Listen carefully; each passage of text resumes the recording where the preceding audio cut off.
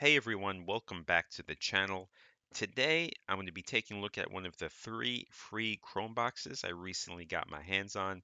In my last video, I showed you how I reset one of these, removed the Chrome OS, and installed Batocera, and I turned it into a nice little retro gaming machine. This time I'm going to take things a step further by upgrading the RAM and SSD, and then installing a Linux operating system on it. Now, with so many Linux distros out there, it can be tough to choose, but today I think I'm going to go with Zorin OS. I've tried Linux Mint, and I think I've tried popos and Ubuntu before, but I've never tried Zorin OS, so I'm going to try that today. And if you're curious about how I reset the Chromebox in the first place, be sure to check out my previous video where I walk you through the entire process. Now let's talk about the specs. These Chromeboxes usually come with just 2 gigs of RAM and a very teeny tiny 16 gigabyte SSD.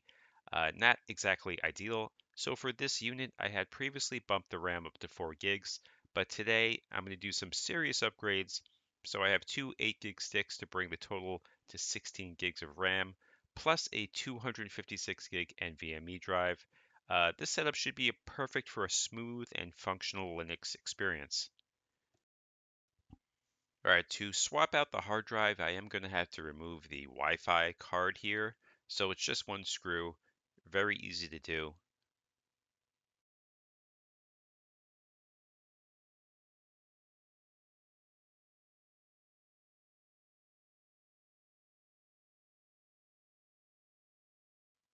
Now, if you tried this, just be careful. You don't want to pull the wires off. So I'm just going to flip this over to the side. So now I can get to the SSD.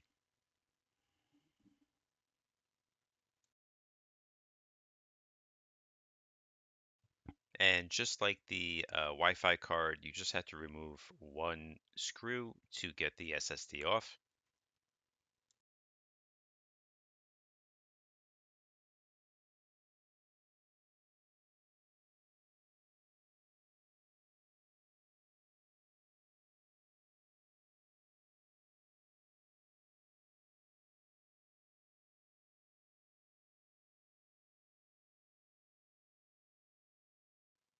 And there we go. Just remove this gently.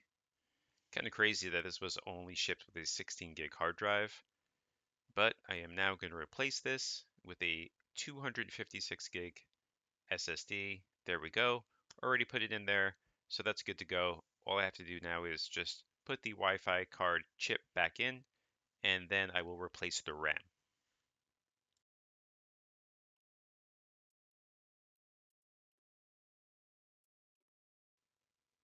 All right, like I said, this originally came with 2 gigs of RAM. I added another 2 gig stick, so it has right now a total of 4 gigs, but I want a lot more than that. So I have 2 8 gig sticks here, and that'll give me a total of 16 gigs of RAM. And I also want to mention the processor in here. It's a very old Celeron processor, the 3215U. It's only 2 cores and 2 threads.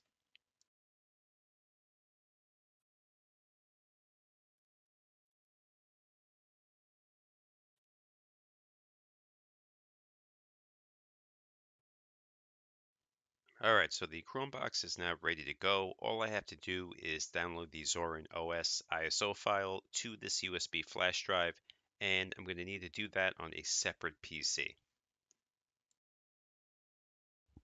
All right, so here I am on my Windows PC. I'm on the Zorin OS website, and I'm going to download the free version of Zorin.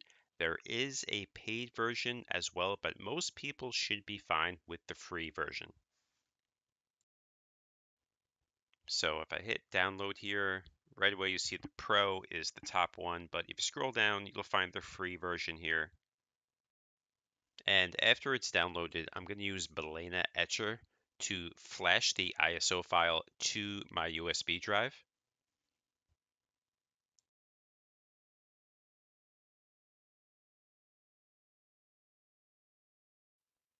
All right, when that is done, I'm going to insert the USB drive into my Chromebox and power on the Chromebox and hit the escape key until I get to the boot menu here.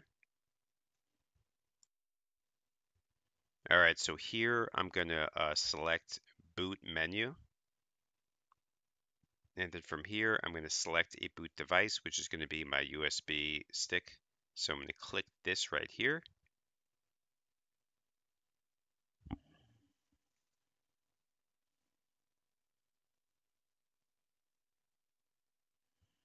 And now I'm going to do try or install Zorin OS.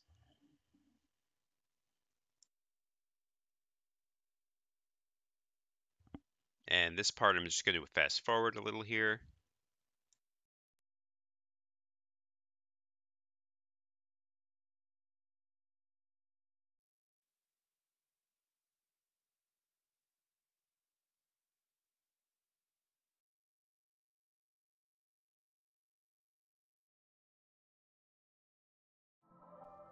All right, so now here we have two options, try Zorin or install Zorin. If you want to just try it and take it for a spin, you could just hit try and it won't install it on your computer. I'm going to hit install Zorin because I just want to completely install it on the Chromebox.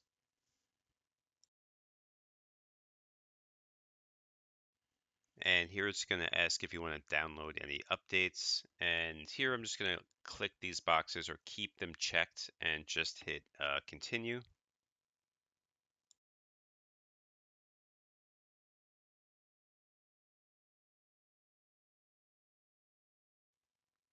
And for the sake of time, I'm just going to fast forward the initial setup steps here. It's pretty straightforward.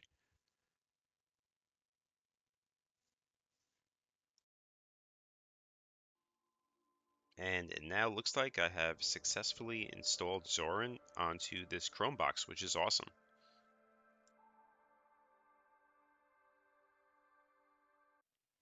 All right, now I'm going to take Zorin around for a little spin, try to play some YouTube videos, browse the web. But first thing I'm going to do is go to settings and change the background here and, to a different picture. See if I can find one I like.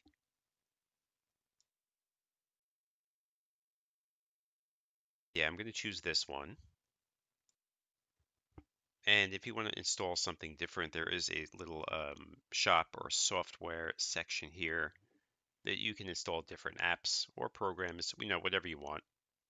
Here's VLC. I'll just download this and install this.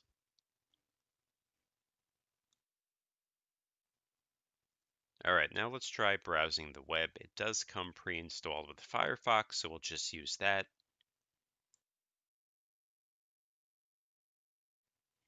And let's see how it does loading in a website that has a lot of stuff going on. We'll try the New York Mets.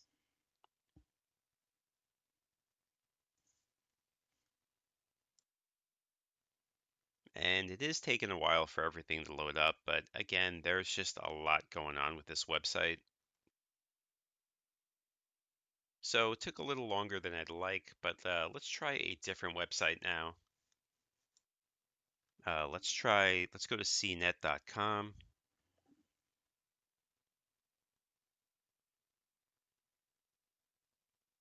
And that definitely loaded in a little bit quicker than the Mets website. All right, now let's head over to YouTube and try to watch some videos.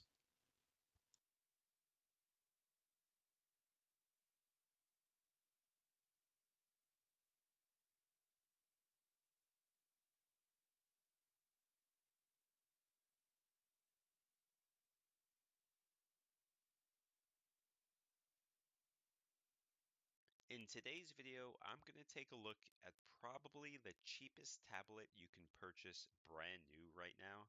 This is the Five Below tablet. Hey everyone, welcome back to the channel. This is a tablet. All right, YouTube seems to be working very well. I turned on this video because I want to see if I wanted to get any dropped frames, so I put on stats for nerds. And so far, so good. It works really well.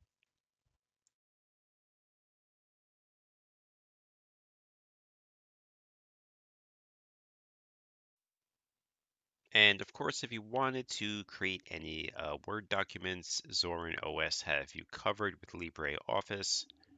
Very easy to use. So I'm just going to create a blank document here.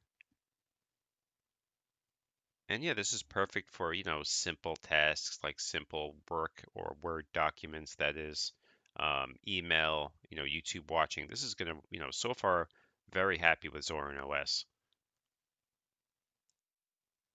All right, now I thought it would be interesting if I could try out some cloud gaming on Zorin OS to see if it would work. Here's the Xbox cloud gaming.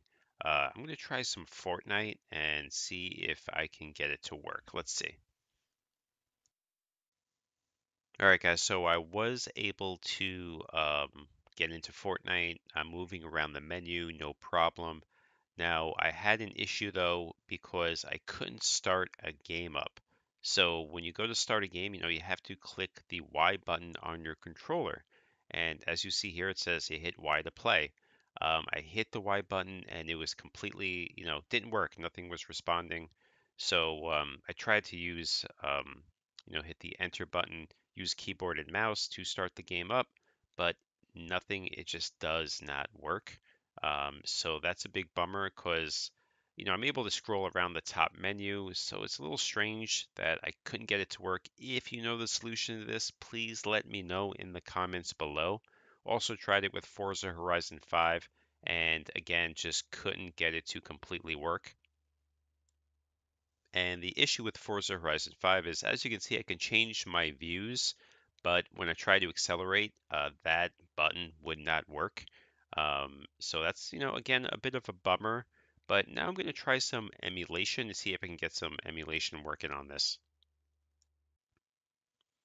All right, so I found out that this actually has Retroarch in the software section. So I'm going to go ahead and download and install this. All right, so I was able to play some Sega Genesis games. Here's Disney's Aladdin, one of my favorites, and yeah, it worked perfectly. So, kind of cool that you could do some emulation on this as well.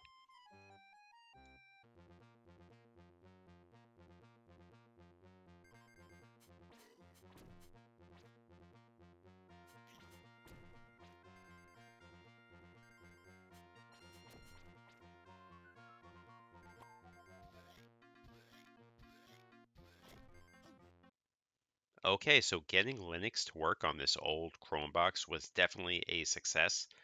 Very happy with the results. So far, Zorin seems to be very easy to use.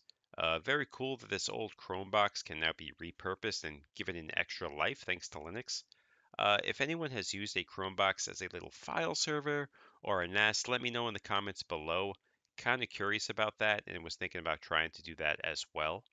But that's going to do it for this video. Please hit that like and subscribe button. I would appreciate it, and thanks for watching.